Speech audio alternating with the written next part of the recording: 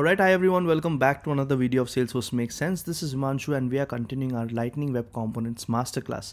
In the last tutorial, we talked about events and we talked about how you can actually leverage events for pretty much anything that you do on the browser.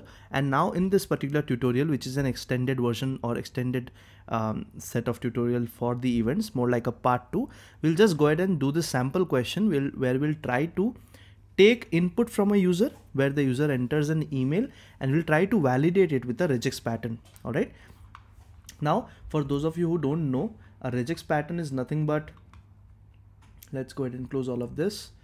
And I'm going to search a sample regex pattern for emails. All right. So email is nothing but a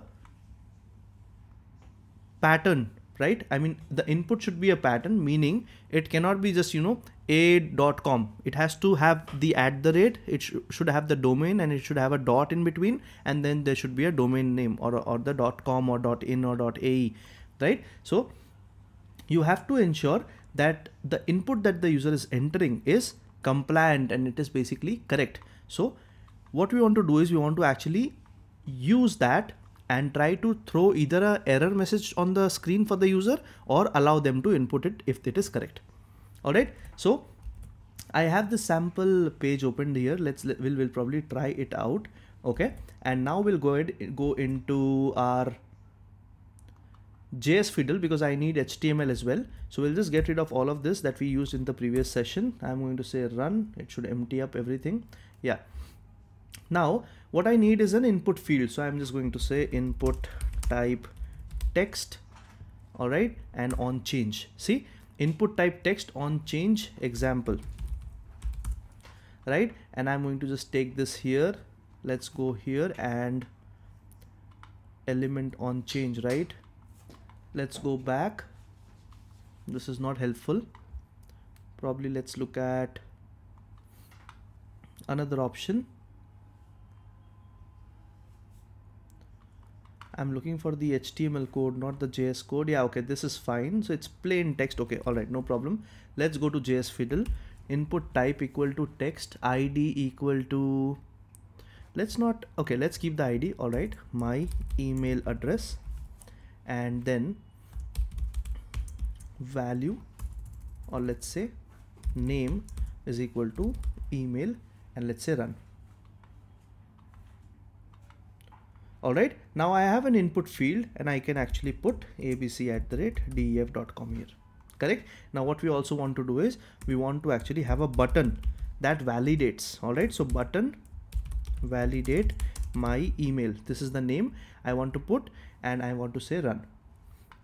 Okay, so I have an input box and I have a validate my email button. Now what do I want to do? I actually want to add a event listener on the button.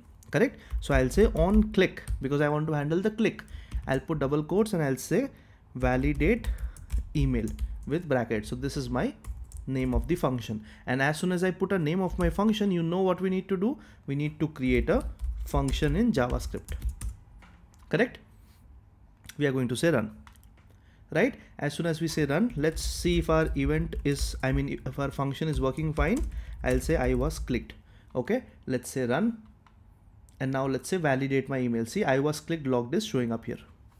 All right. So our integration with the HTML and JavaScript is working fine. Now what we want to do is let's talk about what we want to do. First of all, I want to take the input of the input field that the user has entered. Right. I want to then match it with a regex pattern. If the match is successful, meaning it's a valid email, or else it's invalid email. That's the whole thing we need to do. Right? So what can I do? I can actually take the value of this particular input element by using what? By using the document attribute. Right? So I'll say dot get element by ID. Because I have the ID in my hand, I'm just going to use it. All right. So I'm going to take I'm going to find what is my email input, right? So I will get the entire input tag by using this, and then I will simply say give me dot value, meaning whatever is the value of this particular input that the user is entering. Okay, don't overthink it. This is just for plain JavaScript. Okay, it's not exactly LWC, but I'm trying to help you understand how events work, right? So now we have this function. I want to take the input of the input field that the user has entered. So I'm saying document.getElement by ID dot value.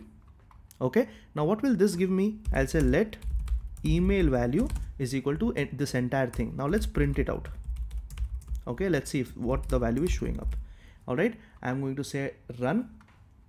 All right, now if I say hm@mh.com and I say validate, you see this is the console log, hm@mh.com, because that means that this particular element dot value is giving me the exact value that the user has entered. Makes sense? So far so good. Awesome. So I have the input. So my step 1 is done, this one. Now I want to find a regex pattern for email. So let's go to this tab. I just found it online. I'm going to take up this basic one. Okay, so let's just take this one. Okay, this pattern allows for multiple subdomains such as, okay, all right, no problem. So I'm going to go ahead and take it and I'm going to use it in my code, right? So I'm going to say const email pattern. Now why did I use const? Because it's not going to change. So I did not say let, correct? So I'm going to take this pattern and I'm going to put it within this parameter. So this tells that this is a regex pattern. Okay, I've just enclosed it within slashes. All right, so this is my email pattern. So I have the email pattern with me and I have the email value with me. I have both these things. Let's take it here. I have both these things. Now I want to find a way to actually match and not match, correct? So what do I need to do? I want to actually check if email pattern dot test. So this is a function. You don't have to know it. You can online search it. Okay. If email pattern dot test email value, this is how you test a regex pattern in JavaScript. Okay. I'm going to say console.log valid or else console.log invalid. All right. For now, let's just do that. So email pattern is the regex pattern. Dot test is the function or the method that you're using to check whether email value matches the email pattern or not. So I'm going to say run. Runs fine. I'm going to say a@b.com. If I say validate my email, it says valid. All right. What if I say b.com? See, it still says valid. What if I say bcom? It still says valid. Wow. Why is it still saying valid for everything? Looks like it's not working, right? So let's test this pattern out quickly. Let's test it in a online regex validator. So I'll say online regex validate. So you see, these are the side things that you always have to do. So I'll say build, test and debug regex. This is the first option that came up. I'm going to enter my string. All right. So see, this is the entire regex, and see, this is also enclosed by this slash and this slash. Okay. Now I'm going to put a@b.com. It says one match. Okay.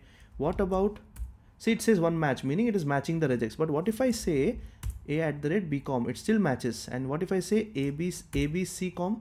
It still matches, meaning this regex is not correct, first of all. Okay, that's the problem. So let's go back here. Let's see if I take something basic.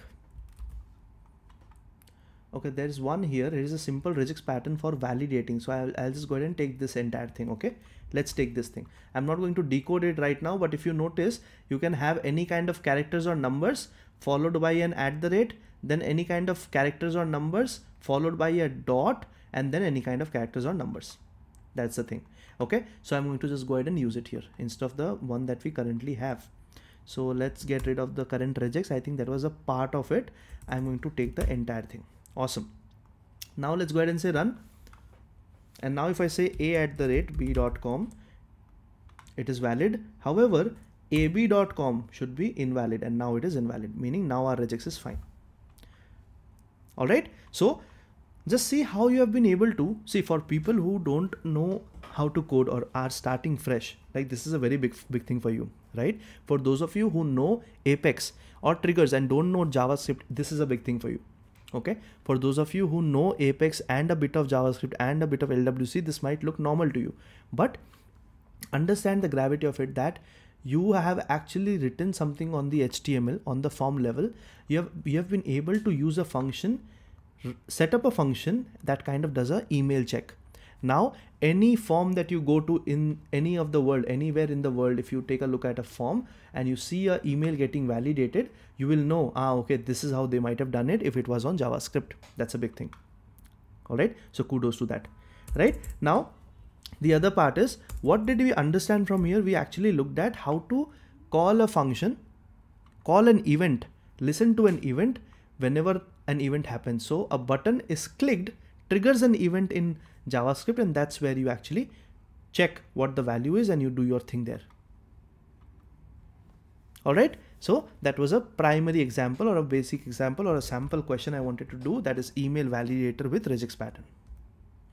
All right, and with that confidence and with that in mind, I want you guys to give this a try. I have 5 use cases for you, and try this out. Pause the video here, take the questions down and try this out, and probably comment on the chat or comment on the video saying that, yeah, this is the code I've written and it works fine. This will build your confidence. This will build your side of the confidence. You see how I actually looked at the regex online. I looked at, how to do the input type on change. I just put the keywords so I can find an example that's relevant. I tried to understand it. If it made sense, I went ahead and tried to use it. That's basically half of your coding in your coding life. Okay, you don't have to actually see. A lot of people actually think I need to be able to write each and everything by mugging it up.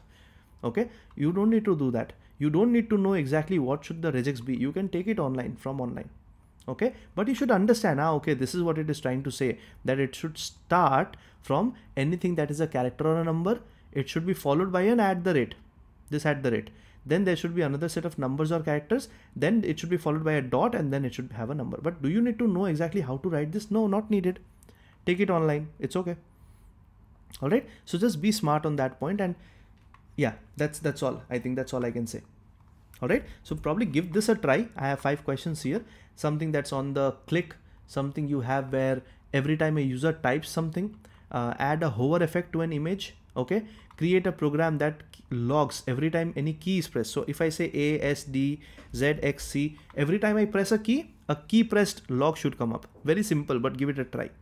Write a program to stop listening for a button click after it's clicked once. So this is basically, you add an event listener and then you remove it on the very first call. Okay, interesting, simple use cases, but give it a try. It will basically help you build that confidence. All right, great. That's all about events. And I think I already covered how is this relevant for you. And in the next class, we'll talk about debugging. All right, great. I'll talk to you in the next one. Bye.